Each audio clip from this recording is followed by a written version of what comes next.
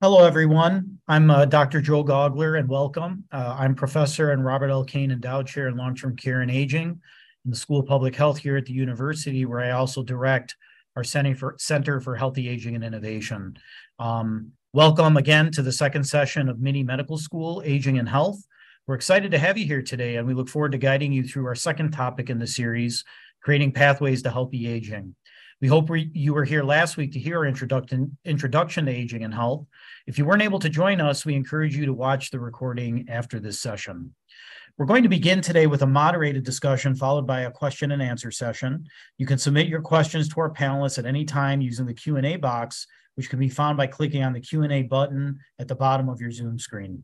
Please note that the session is being recorded and will be available starting tomorrow on the Office of Academic Clinical Affairs YouTube channel. We'll share the link to the recording with you by email.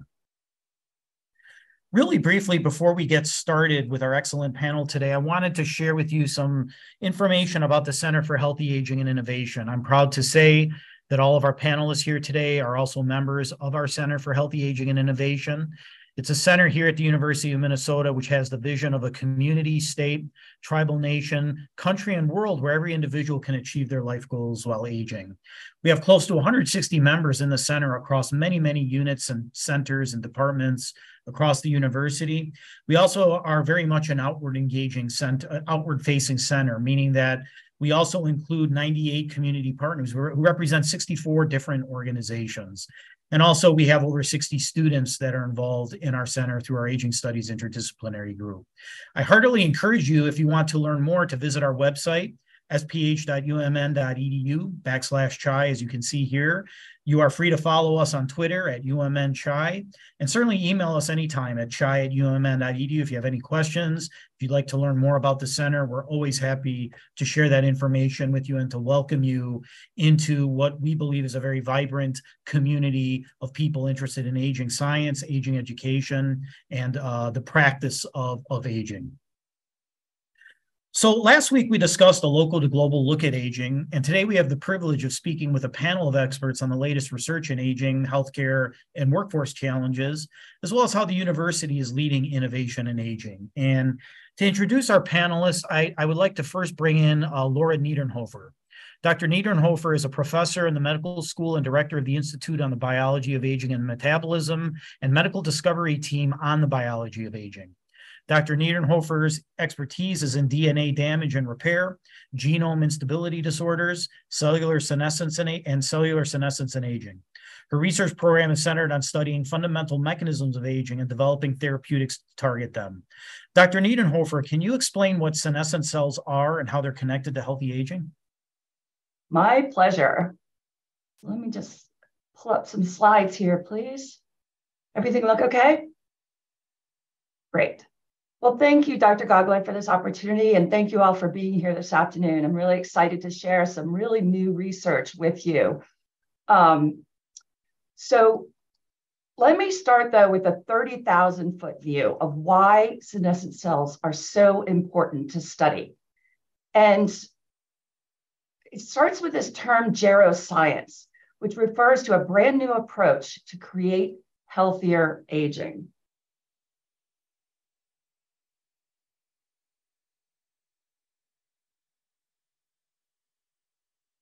So let me start, though, by offering you my disclosure. These are the sources of funding that I have for my research.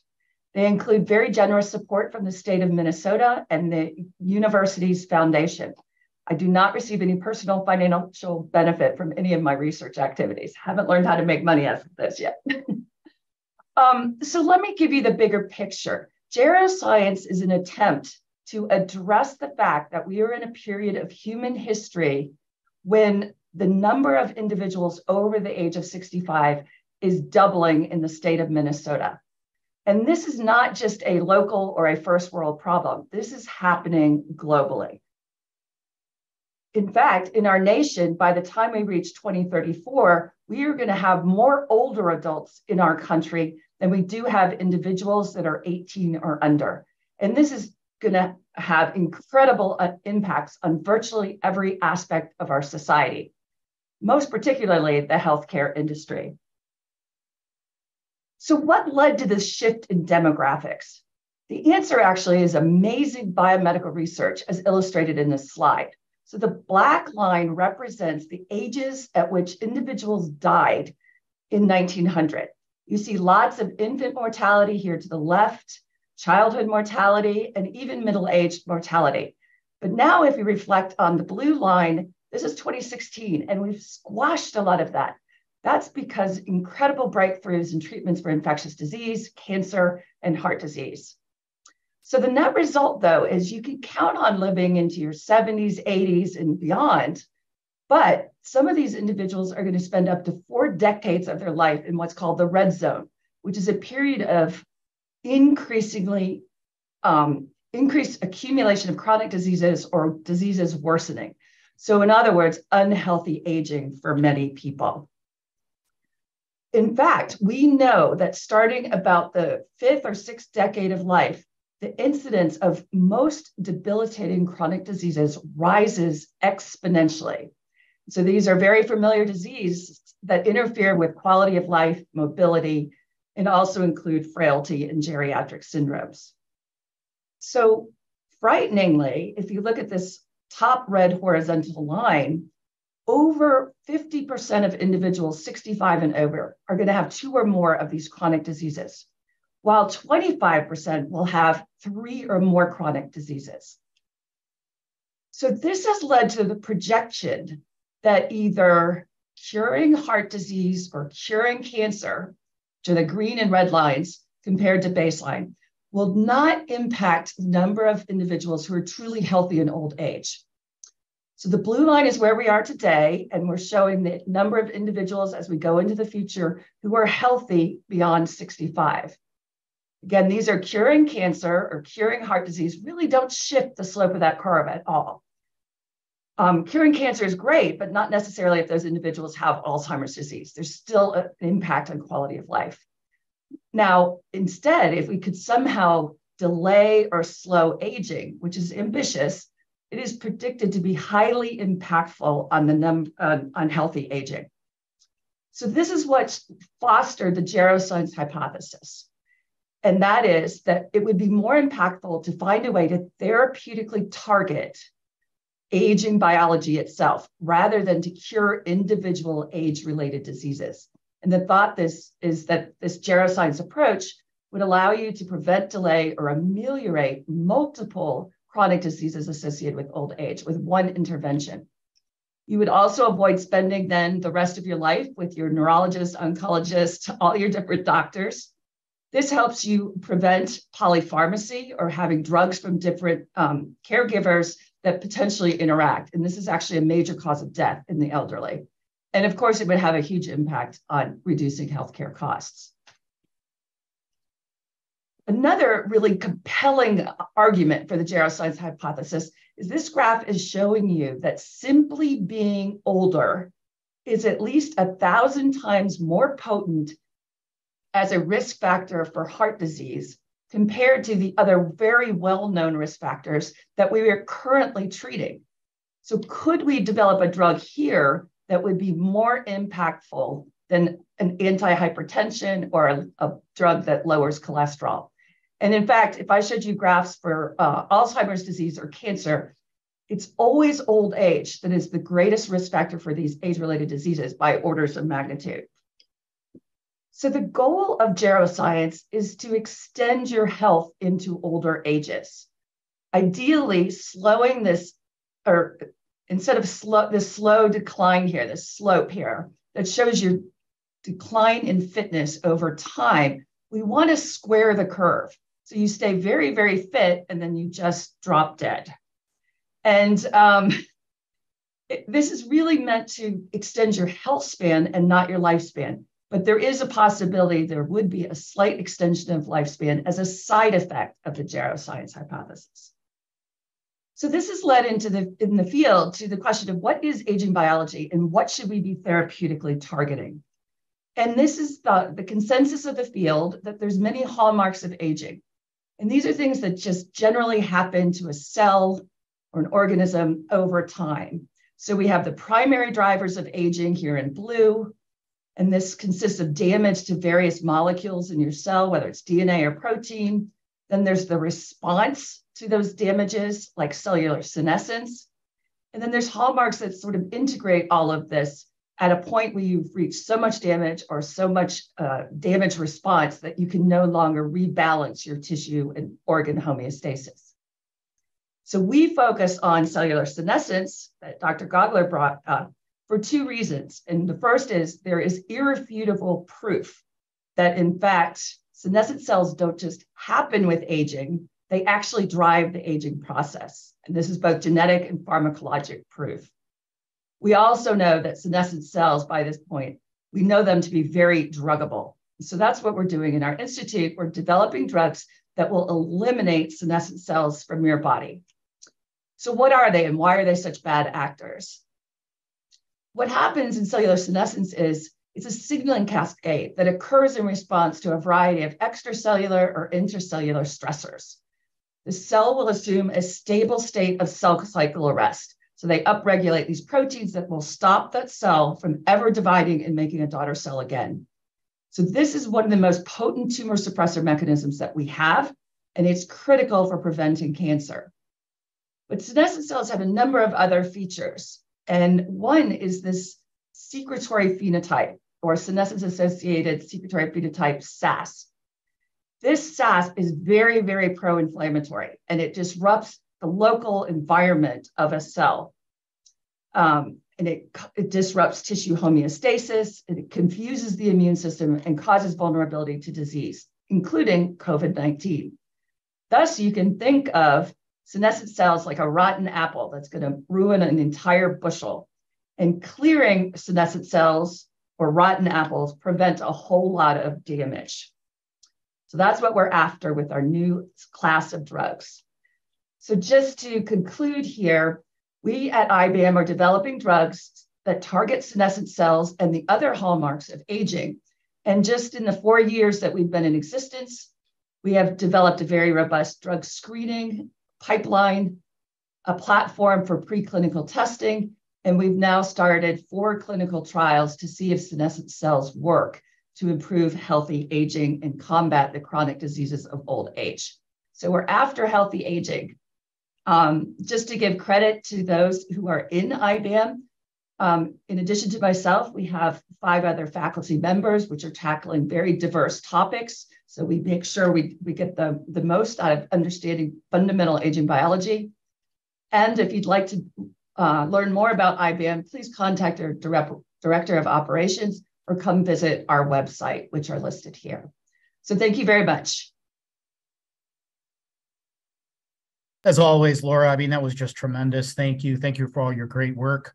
So appreciated. And again, I encourage everyone who's attending today, please do use the Q&A box to ask questions of Dr. Niedernhofer or any other of our panelists here this evening. And speaking of panelists, it's now my pleasure to bring in Mary Whipple. Dr. Whipple is an assistant professor in the School of Nursing. Her research focuses on understanding the effects of sedentary behavior and physical activity on cardiovascular health among older adults, with a particular focus on individuals with type 2 diabetes and peripheral artery disease. Dr. Whipple, can you share the causes and consequences of sedentary behavior, as well as ways to promote physical activity? Absolutely. Let me share my screen here.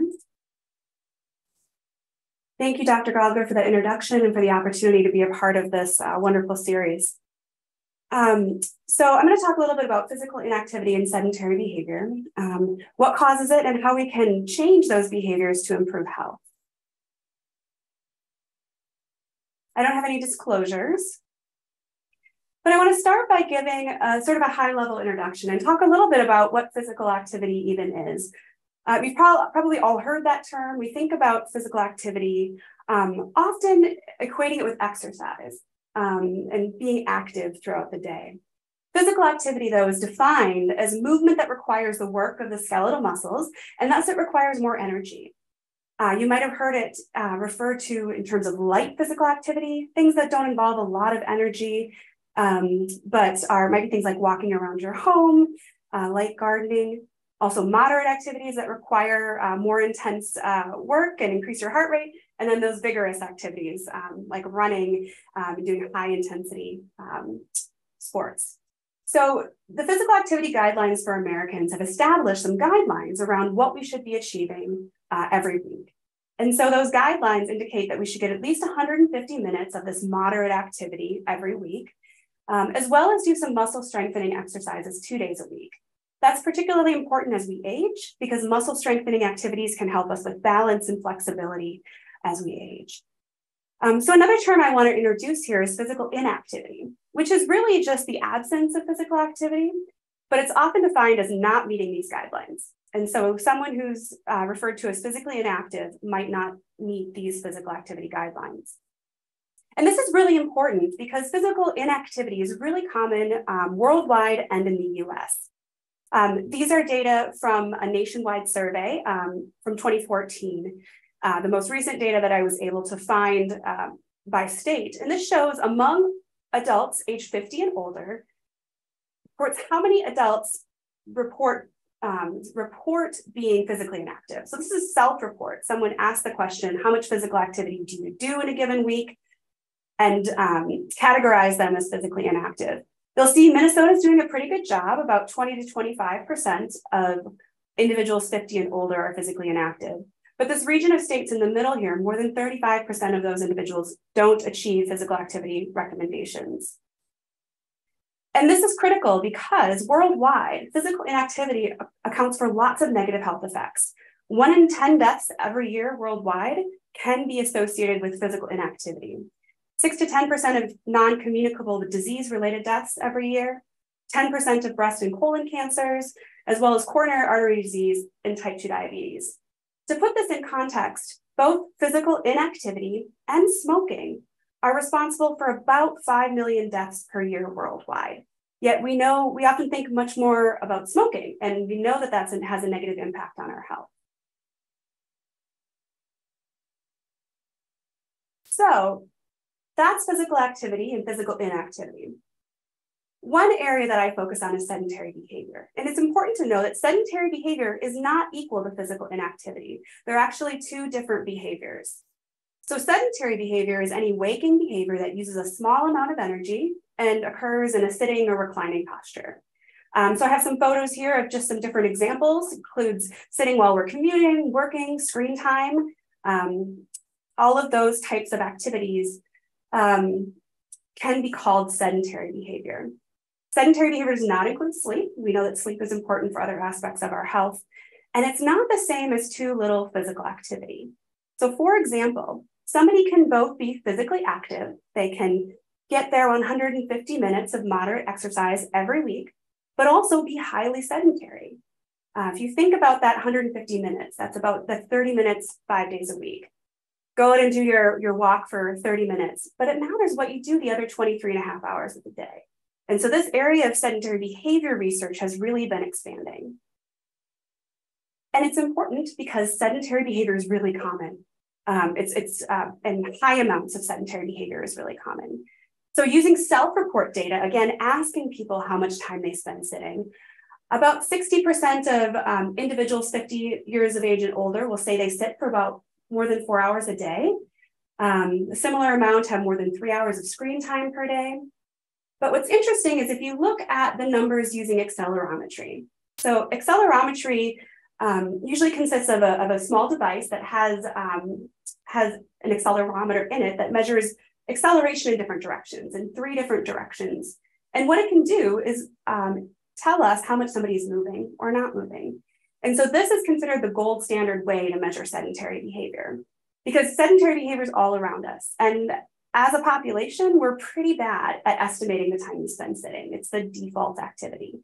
And so when we use accelerometers in this study of UK older adults, 67% sat for more than 8.5 hours every day. And we know that sedentary behavior tends to increase as we age. And over the last 10 years in the US, the time on average that we spend sitting has increased about an hour per day. So we are becoming more sedentary. The reason that this is important outside of physical activity is when we account for how active someone is, when we account for that 150 minutes or whatever amount of physical activity they're getting, every additional hour spent sitting increases the risk for mortality by about 6%, the risk of type 2 diabetes, and the risk of obesity.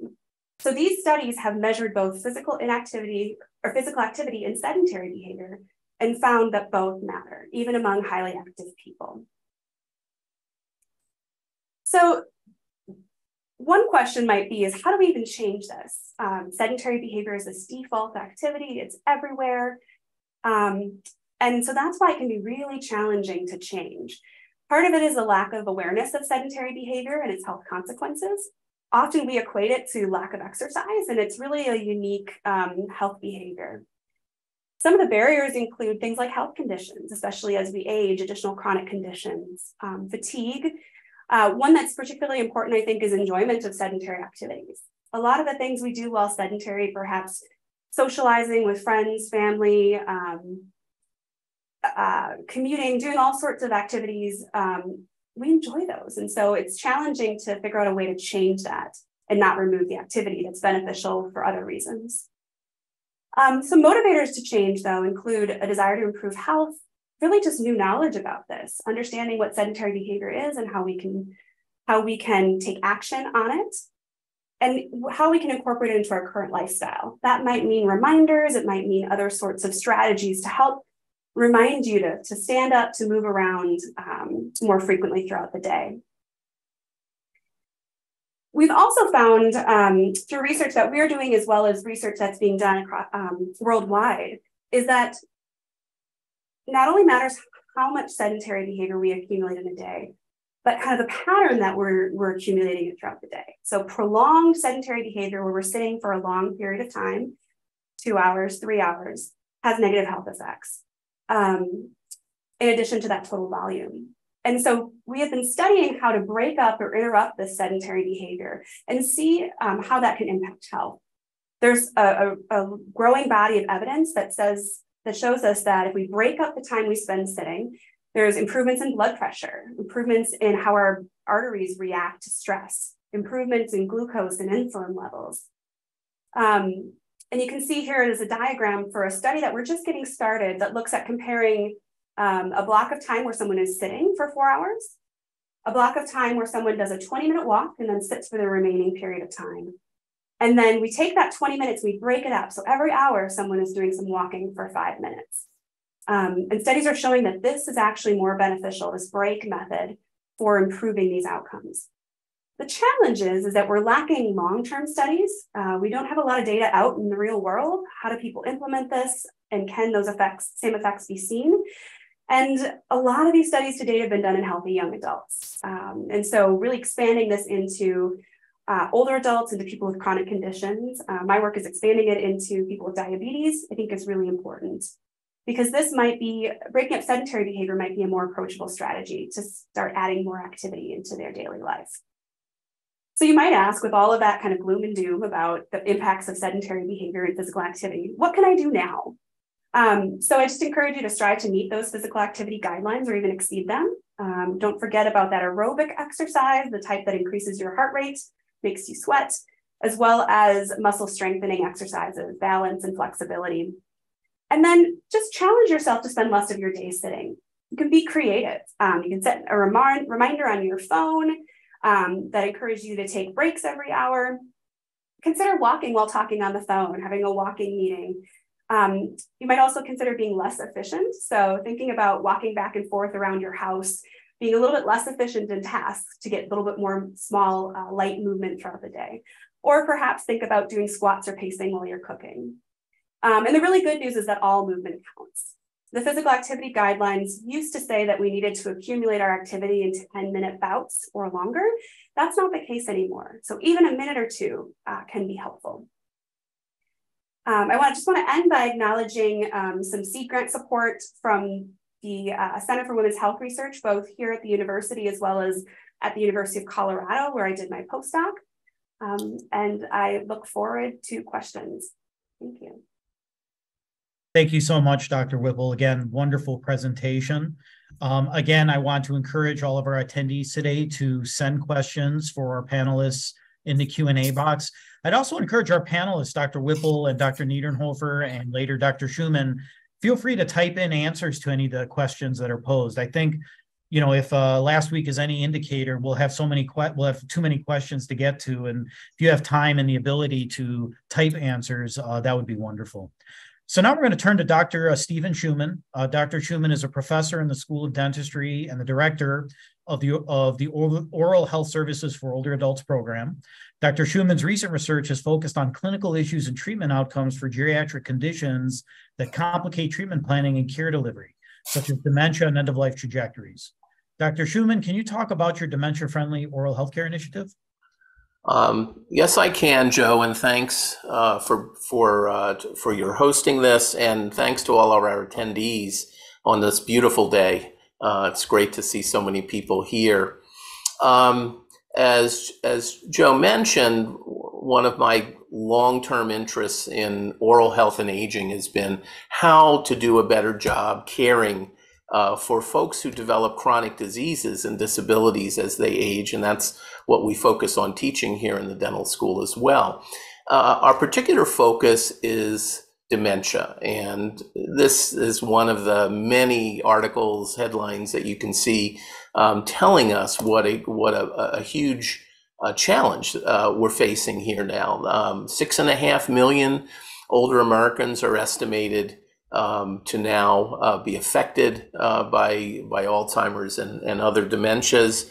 That translates in Minnesota here to about 100,000 now, with a projection that will double by 2050 to about 200,000. So we're looking at about 11% of the 65 and over population and up to 30 or more percent of the 85 and over population. Next slide, please. So this has given rise to this type of inquiry, which I now regularly receive. This is an email, I get phone calls and other contacts as well. This was from just last year, about a year ago, from a very devoted, concerned daughter who said that she was contacting me because she had found my name in looking for some information about dental care for her mother and about the work we were doing at the dental school and at the university on this. So she's concerned that her mother, she says in the first paragraph, is a resident at a particular assisted living facility on their memory care floor and has advanced Alzheimer's. She says, it came to my attention yesterday that my mom was missing roughly the bottom third to fourth of her right central incisor. This led me to try to find in-house dental care, and so far I'm coming up empty-handed. My mom requires a lift, so she also requires a mechanical lift to move her, and she's no longer able to transport her because of this. I also believe, given her Alzheimer's, it would take specialized care, even if I were able to get her to a clinic office setting. And I'm wondering if you could provide suggestions. Remarkably, she doesn't seem to be in any pain and doesn't seem to have affected her ability to eat or drink. Again, I regularly see these, and we also hear the inquiries and questions and concerns coming from the dental practice community as more and more patients with diseases and conditions more common in aging, like dementia, show up in dental offices. These are folks who have often invested a significant amount of time and effort and money in trying to maintain their oral health. And now they've got a problem like this that can really compromise that. Next slide, please. It turns out that this issue of how we prepare communities to take care and do a better job promoting the health and welfare of folks with dementia is a very significant initiative that is being conducted here in Minnesota by our area agencies on aging, and they have defined what they call a dementia-friendly community concept. And this is a community that, as you can see here, ensures that people with dementia and their care partners have access to services, are treated with dignity, and have opportunities to contribute. And some of the elements are depicted in that graphic on the right. This means having appropriate housing, having businesses prepared to provide services to folks with dementia and their care partners, preparing governmental services such as emergency services, first responders, and others having faith communities be ready and able to support these folks. And of course, in the upper left there, the healthcare community. So we're not the only folks, though. The important thing, I think, in this graphic is that the Dementia Friendly Community Initiative is really designed to help entire communities become better prepared and able to support folks with dementia and their care partners. I know I happen to live in Roseville, and ours is one of about 60 to 70 communities in Minnesota that have signed on to develop their capacity as dementia-friendly communities. Next slide, please. So the area agencies on aging, recognizing that in order to really prepare communities, that involves preparing all sorts of businesses and healthcare providers and others, approach the Minnesota Dental Association to try to get us on board and to get the dental community to participate in this effort as well. And so they asked us to join the effort. We, of course, said, yes, we want to do that. And we were fortunate to find support not only from the agencies on aging, but also from our Minnesota Geriatric Workforce Enhancement Program, a program that Joe is also heavily involved in here in our Academic Clinical Affairs Center at the university, the School of Dentistry, of course, the Minnesota Dental Association, and importantly, we also received some supplemental funding from the Delta Dental of Minnesota Foundation. Next slide. And so we undertook this project, and the first was to define what a dementia-friendly dental practice would look like, to create a sector guide, which is a more sort of granular, narrow, kind of specific description of what capacities a dementia-friendly dental office should have, and then to develop a clinical practice tool for dental clinics so that they could use that as a ready reference. And then finally, to develop some specific training programs, both a basic program for the entire dental team, as well as a more advanced clinical training program for the clinical providers in the dental office. So the dentist, assistants, hygienists, dental therapists. So that's what we undertook to do. Next slide, please. And as a result, I just want to share with you some of our results and successes.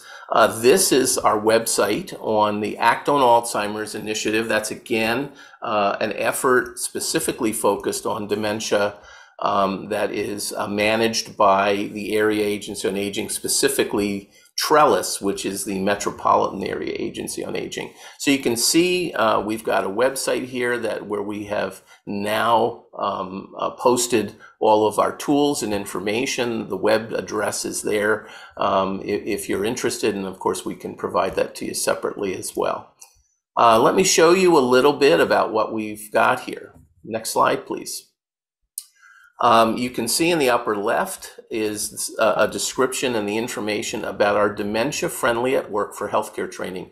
This is an hour to an hour and a half basic training program to help entire office teams, including the office managers and the finance people and everybody else in the office, to understand more about dementia, how to communicate better, how folks with dementia may behave, and also to know how to recognize and support care partners who may need help as well. So we have that program and a sign-up available, as well as some descriptive information. On the upper right is the description, brief description of our advanced clinical training. This is for the clinical office providers, the dentists, the assistants, the hygienists, the dental therapists who are working in offices directly with patients. And this is now a 6-hour program. We have 6 modules of specific information, including things like how to recognize and assess folks with dementia, how to manage them in the dental during dental procedures more effectively, how to treatment plan appropriately, how to manage ethical and legal issues that might arise, how to manage preventive services, and of course, importantly, recognizing and providing support to caregivers. So it's not only patient support we're interested in, but recognizing and supporting caregivers, care partners who may be under stress, who may be having difficulty and challenges and need to be connected with the appropriate community resources. On the lower left is just the opening, the top page of our dental provider practice tool. This is a 7 to 8 page document that's also available online for dental providers to go through some basic information and as a basic reference for them in the dental office if patients or care partners need some help or support. And finally, we were fortunate due to the funding and support we had to be able to develop some video tutorials. We really wanted to be able to demonstrate to dental practitioners how to have some potentially difficult conversations with their patients. What do you do if you have a patient who looks like they're having memory or thinking changes? How do you decide if a patient is able to provide informed consent and assess their decision making? So we were fortunate to be able to film a couple of video tutorials to actually demonstrate those as part of our curriculum. Next slide. And this is actually a sort of a historic group for us. This is the first dental practice out in Stillwater that participated in our training at the South Hill Dental Group. Since we put this material out there, and we've been working with the Minnesota Dental Association to promote it and to provide programs for dental practices all over the state of Minnesota. Up till now, we have trained about almost 400 people through the basic training and have provided training to about 200 dental practitioners in the advanced clinical program. So that's the rundown, Joe. Thank you. So thank you, Dr. Shuman. Thank all of the panelists here this evening. Again, I just think an excellent set of presentations. I hope you found them as informative as I did. Now we're going to move on to the questions submitted by you, our attendees. And as a reminder, you can submit your questions to our panelists using the Q&A box, which can be found by clicking on the Q&A button at the bottom of your Zoom screen. And I'm going to start with the first question to Dr. Niedernhofer. Laura, how does the concept of One Health fit into geroscience? Well, thank you to the individual who sent that question. I had to educate myself very quickly on One Health. But to me, what that looks like is a really important initiative to understand what about our environment is impacting our health. And that, of course, will sort of exponentially impact how healthy we are in old age over time. And this is thinking about our environment, our nutrition, our ecology, everything, climate.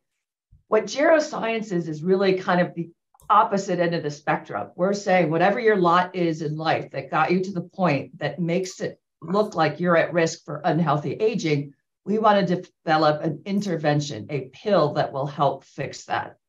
And so it could be a combination of exercise, like Dr. Whipple talked about, in combination with the therapy. We think that'll be incredibly impactful. But I think they're rather distinct entities and dovetail nicely to address human health. Thank you. Wonderful. This next question is for you, Dr. Whipple. Any role of growth hormone to help with physical activity with aging? Thank you. And I actually just added an answer in the chat, but I think, so we know that increased physical fitness, increased training can increase growth hormone levels, and that those typically decrease with aging. But as of right now, the evidence seems to suggest that there is no benefit of increasing those growth hormone levels to that of a younger adult. So that's what I know so far. Great, thank you for that, Mary. And now, of course, I'll turn to Dr. Shuman. I think this is a really interesting question, Steve. Will having a dental office and medical exam office right in a nursing home facility be something that will be in the future for housing for the elderly? You know, that's a wonderful question and observation about where we are in terms of our delivery systems for dental care. I would like that to be the case. And in fact, that's a model that we have employed in our teaching here at the University of Minnesota, where we have had a rotation and a clinical affiliation with Walker Methodist in South Minneapolis to bring students and dental fellows out on rotations. You know, the challenge is working with a system that is especially now under stress in terms of staffing, in terms of finances, and so until we can figure out ways to do this that also work financially for the long-term care providers and the dental providers, it seems like we have a big challenge on our hands. Most facilities tend to rely still on portable providers or mobile providers to come in periodically. Unfortunately, they often can't provide the level of comprehensive care that we feel these folks need. But I would say but having a facility that has the resources and the motivation to really sponsor a comprehensive clinic within the facility is a rarity, unfortunately. We are working on a few other initiatives. We believe that facilities should have dental hygienists on staff, just as they have other health professionals on staff, to assist with hygiene and triage and communications with community providers. And we've been working on models to implement that as well. But unfortunately, some of this is dependent on funding, and that's a big challenge right now. Great, thank you, Steve. We'll turn it back to Dr. Niedernhofer here. Laura, do senescent cells look different across gender, race, socioeconomic factors, et cetera? Again, a really interesting question. Yeah, absolutely. That is a great question. So yes, our collective wisdom at this point is that senescent cells do increase in all individuals as they age, but there is incredible heterogeneity. So we're also working very carefully to develop diagnostic studies so that we have ways to measure senescent cell burden in individuals that will make our clinical trials more productive and safer. It looks to me as if women get senescent cells later than men, but then they catch up in spades, and that kind of fits with what our knowledge that women tend to have delayed onset of age-related diseases, but then they accumulate and they spend more time sort of in that red zone than men do. So there are differences in species. So we're also doing comparative studies to try and learn what can prevent senescent if you're a naked mole rat, for example. So a lot of work to do. Thank you. Great, thank you, Laura. So Dr. Whipple, would standing while using our phones, computers, gaming, et cetera, be effective? Would it be a little better than just sitting? It's a great question, and actually a really hot area of research right now. There's a lot of debate about whether standing is enough, and a lot of mixed evidence. What I suspect is that we're going to ultimately find that standing is enough for some outcomes, perhaps like vascular function, blood pressure, but might not be enough for things like glucose and improving insulin, blood sugar regulation in the body. But it's definitely a hot area. If you look at the research that's out there right now, people are coming up with pretty much every way you can think of to try to break up sedentary behavior, which is one of the challenges. It's really hard to compare across studies for that reason. Thank you. Let's turn to Dr. Shuman. What should we consider when trying to gauge if a clinical care setting is age-friendly for our loved ones? Again, very, very good question. Yeah, boy, you know, and I think Joe might be as able to or better able to answer this in terms of a general health setting. You know, I think there are some obvious signs, of course, that people know about. I mean, just seeing how looking at the attitude and the staffing and how people are communicating and interacting, looking, of course, at what the folks who are in those settings, what the consumers or patients or others are, how they're behaving and how they're functioning and how they look and those types of things. And of course, I think it's nice to find care settings where people have had some training and some experience in in the management of this type of care. Unfortunately, right now, the workforce issues are just a huge concern. And in fact, I almost don't know of any care setting where it isn't a concern. And I think it's especially an issue in the geriatric care sector.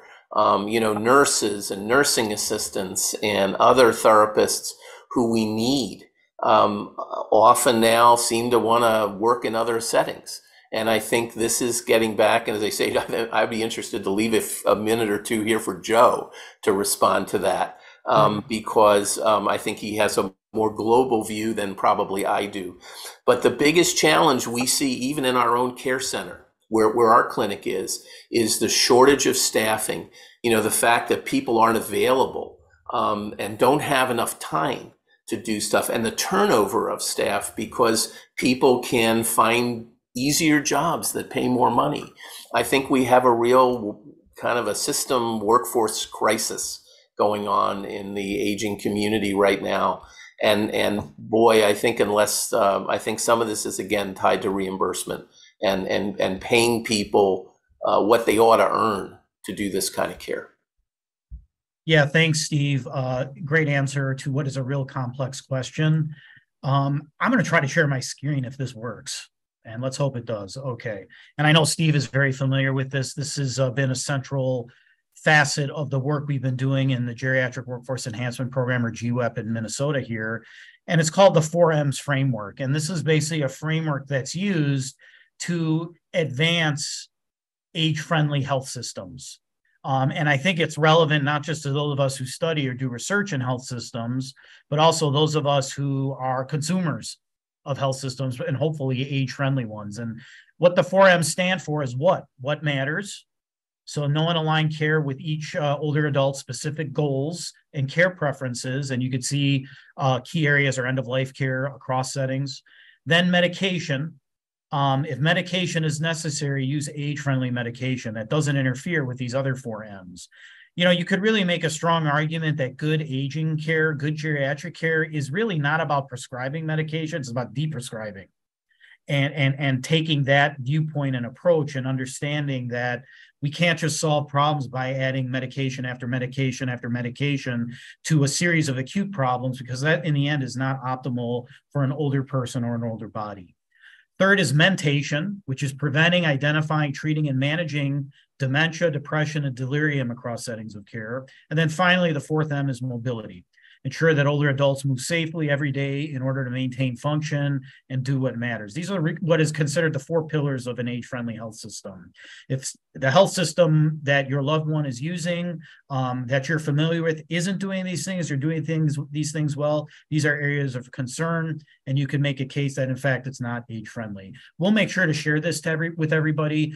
This is a widely shared graphic, and plus I'll share with you a presentation that we had hosted for another center of ours last summer that, again, really gets to this issue of the age-friendly health system. So hopefully you all feel like that helps a little bit. Thanks, Dr. Shuman.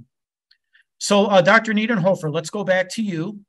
And I have to jump up. Boy, we got a lot of questions here. So Dr. Niedernhofer, does alcohol use have a role in aging-related problems?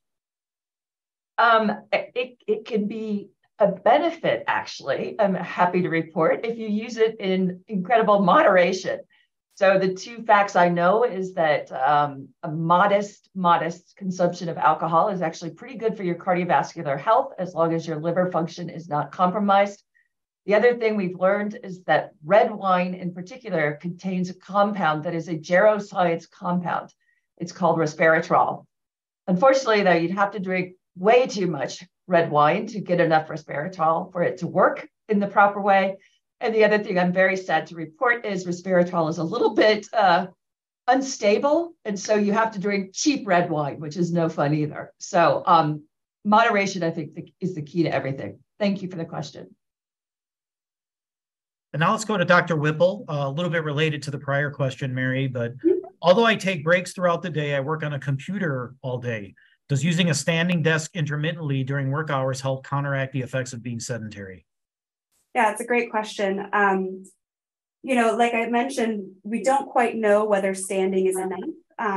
But what I'll say is another thing is that the breaks don't need to be walking. So it could be things like we've seen some positive results from under desk cycling, like those little cycle machines you can get, or walking at a desk, or even some seated calf raises and seated exercises. So there's I think lots of options and ways to build in breaks.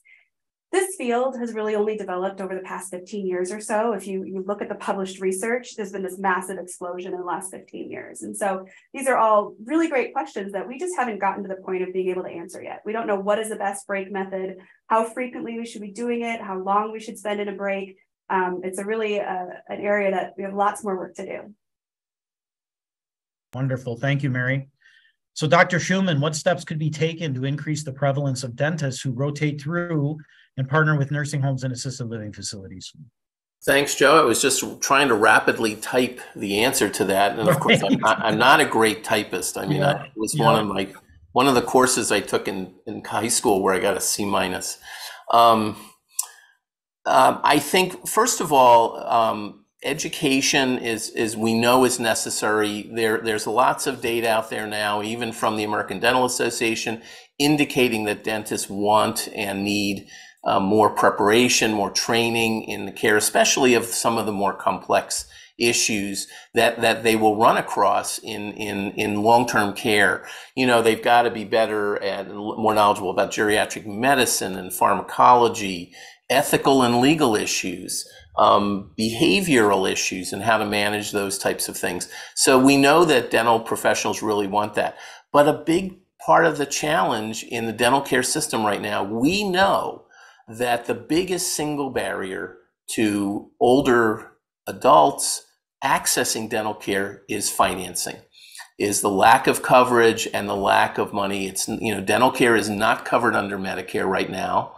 And that is turning into a huge barrier. And unfortunately, that limits the amount of care sometimes that can be provided. And of course, that's not a great way to attract dental providers to the picture.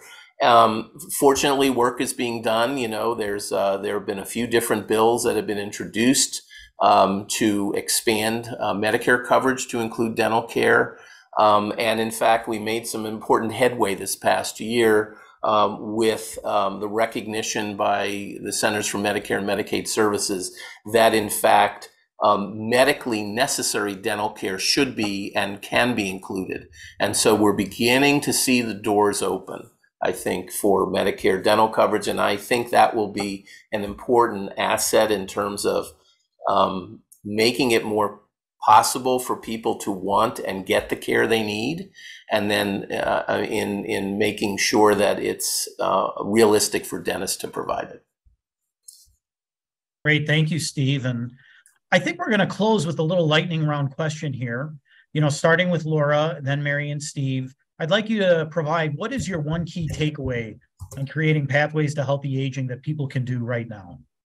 So Dr. Niedernhofer. Well, I have to wholly endorse Dr. Whipple's talk. Right now, exercise, reducing stress, having good sleep habits, moderation in what you're eating. And the other thing I would say is there is very good evidence in every preclinical model that we've ever used in biomedicine that compressed eating has a big impact. We haven't tested this yet in humans, but what it means is if you can consume all your calories, and that could be anything you want to eat, but healthy food, okay, nutritious food, eat it in the smallest window of time you possibly can in a 24-hour period. That's compressed eating, and it really helps control insulin levels, which is really healthy for you. So we're anticipating this will work in humans. And if you're willing to try, it beats fasting. I'll tell you that. Great.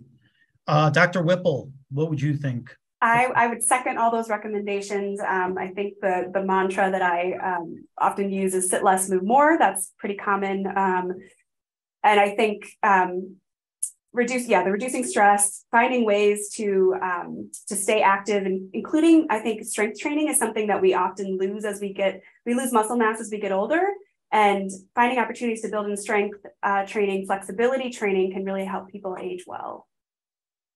Wonderful. Thank you, Mary. And Dr. Shuman, what about you? I am going to second or third the comments that have already been made. What I tell folks is do what your mother told you. Take care of yourself, active. I also, and of course, I don't think we touched on it, but there's lots of information out about the blue zones and areas of the world that have longer lived populations. And I think you heard from our previous presenters some of the habits that are found there. I would simply add to what they said, the need and the importance of remembering that your oral health is part of your overall health. And that, we had a Surgeon General some years ago who said you can't be healthy without good oral health. And we think that's true. We're seeing more and more research evidence of that. And whether it's directly through oral health issues themselves or through oral health problems contributing to inflammation in the body, we think that shouldn't be forgotten when you're looking after your health. Yeah, I'll share with everyone. I'm sure you're familiar with this, Steve. Actually, an article came out in the New York Times less than a week ago, how oral health is key to your overall health. And I thought it was very interesting. And certainly this has great correlation with aging and aging health. And, in terms of that question for me, I think, and again, it's very similar to what you've heard, is I think thinking about this from maybe 4 different dimensions, all related. One is diet. I mean, really, it seems, again, no one can say this for sure, Mediterranean diet. And trying to adhere to that as much as possible. Yes, if we can restrict our calories, that's great. We all know how hard that is. But at the same time, I mean, if there is a diet pathway to brain health and overall health, that might be one of them. It may also contribute to this idea of the blue zones too, to some extent. I think second is, of course, moderate exercise with a focus not just on cardiovascular exercise, but then also strength training and stretching and flexibility. The latter 2 are very helpful to prevent adverse events like falls in life that can be really catastrophic in many different ways. Third, I would argue, is social engagement, which we kind of touched on a little bit today, but we know social isolation and particularly loneliness is linked to a range of adverse outcomes, including expedited mortality. I mean, I think that's something else that we should be paying attention to as we age throughout the life course. And I think if we do all those 3 things effectively, then that then leads to better management of stress. Certainly, one thing we can do actively is manage cardiovascular disease risk factors, doing all of these different things. That certainly is important because, again, cardiovascular health certainly is a gateway, we know, to brain health, but also to a number of other adverse health conditions as well. So I think with that, we will conclude today. Just a real pleasure to have our 3 wonderful panelists here today. We so appreciate them sharing their time and insights with us on how we can all age more healthily. Of course, we want to thank you, our participants in the mini medical school, for joining us today and sharing what really were thought-provoking questions. We hope to see you next week for the 3rd mini medical school session on mental health and well-being, which is going to be the same time as today, and held next Wednesday. We have an amazing group of experts that will discuss nutrition and aging, resources for medication management, and improving quality of life. Thank you. Have a wonderful evening. Enjoy the very warm weather, and we hope to see you all next week. Thanks, everyone. Take care.